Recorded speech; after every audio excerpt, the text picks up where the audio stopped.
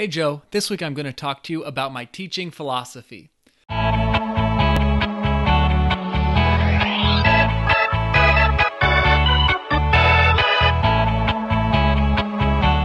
For the first episode of Educating Joe, I thought I'd take some of the basic ideas behind my teaching philosophy and explain them to you in general. So this will just be a quick synopsis of some things that I think are important and kind of shape me as a teacher.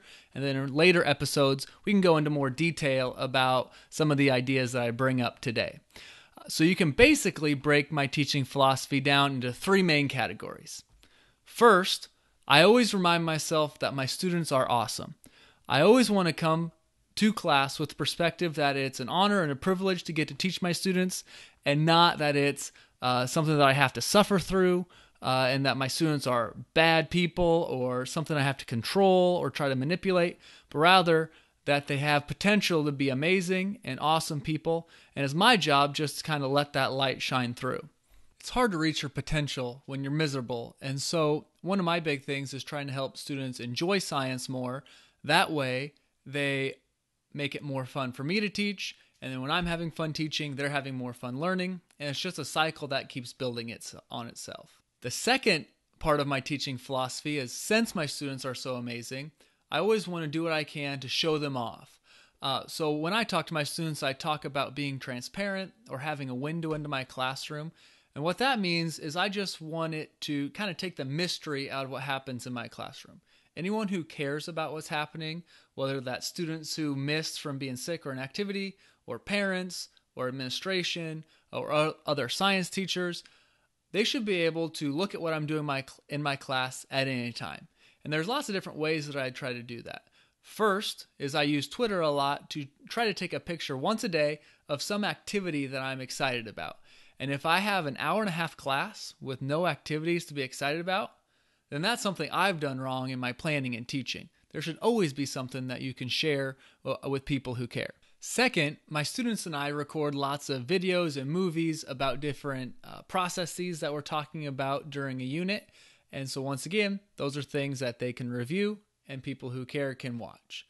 Third, we also have a student blog where we go to KidBlog and we write a blog post about various things that we've learned from different experts about different kinds of animals. All of these things are ways for people outside of my classroom to get an idea of what's going on inside of my classroom. This concept really led me to the creation of this vlog, where I can kind of reflect on some of the things that I think are important, and if anyone wants to see the reasons behind some of the things that we do, you can just check it out here. Someone is going to tell the story of your school, and it might as well be someone who understands what's going on. It might as well be me. The third part of my teaching philosophy is that I should be doing things to help my students after high school, even if they have no interest in my content area. As a science teacher, I wish that every single one of my students would go on and pursue a career in the sciences, but I just know that's not realistic.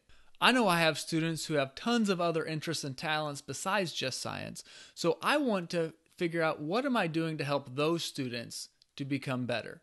One thing I really pride myself on is trying to teach my students skills that they're going to need later in life, regardless of what they're interested in.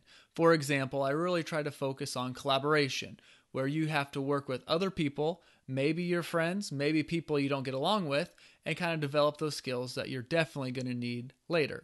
Also, a big one for me is communication, both verbal communication and written communication.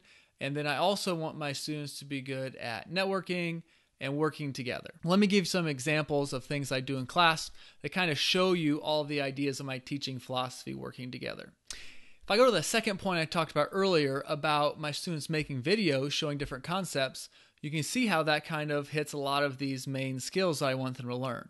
First, they're working in groups of 5 or 6, so they have to decide who's going to be in charge of what. Maybe somebody's more confident explaining.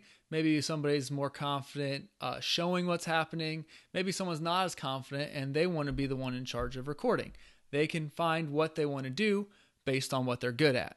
It also teaches verbal communication, where you have to explain something in a way that will make sense, and you have to do it quickly in the video that we're making. If you look at the written communication skill, that's where I take pride in having the blogs, where students are learning how to make a good paragraph learning how to state their opinion and defend it with their own ideas, as well as ideas from other sources, and developing some of those skills that will be useful no matter what they go into.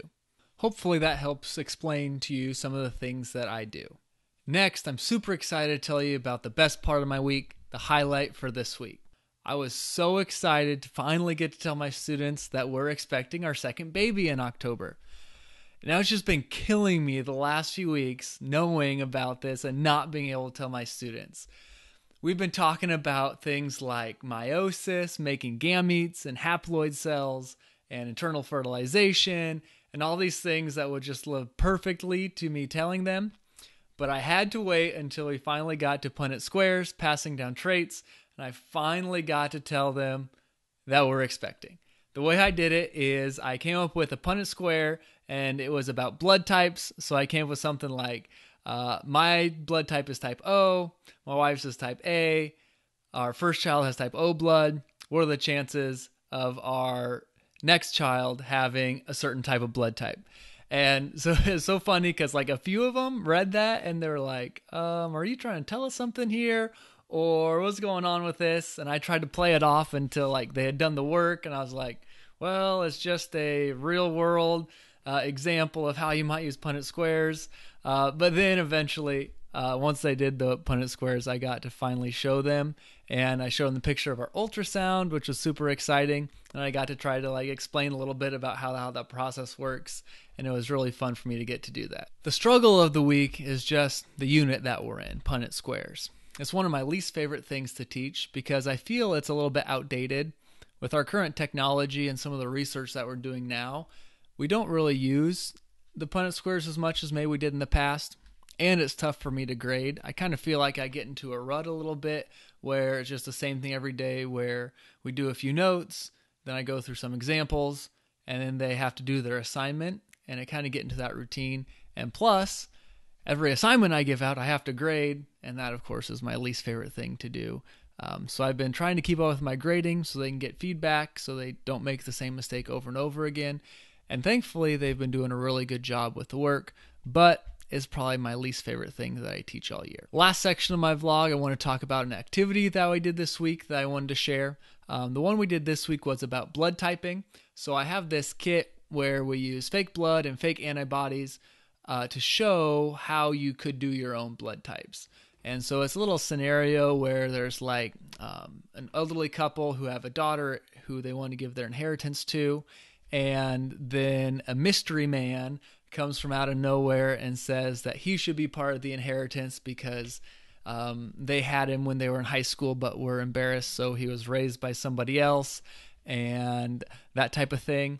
And so they get to put the drops of blood in the dishes, and then they get to mix in the antibodies and check to see if there's clotting or not clotting. So one thing I really like about it is pretty much the same procedure that you do like in a lab, same kind of equipment, same kind of process, or if they were by a test, it's the same thing they do at their home. So that's kind of fun to get to see that. All my students were kind of disappointed though, because type O is the most common type of blood, and that of course doesn't clot when you do the test. And so they kept stirring it, and they're like, come on, Mr. Tim, we want it to clot. And then finally it did, and it turned out that the person who claimed to be a son actually wasn't the son. He was just trying to steal some money from their family. And so that was kind of a fun little example to go through with them, and they seemed to enjoy it. Had a lot of fun getting to kind of show them that, and it was nice to kind of get away from just Punnett square, Punnett square, Punnett square, and to do an activity with it. So that was kind of one of the fun activities that we did this week. Thanks for watching episode 1 of Educating Joe, as I talked about my teaching philosophy. If you liked the video, feel free to like it or subscribe. And of course, I would love any comments or suggestions that you can leave in the comment section below. And to all the Educating Joes out there, have a great week teaching.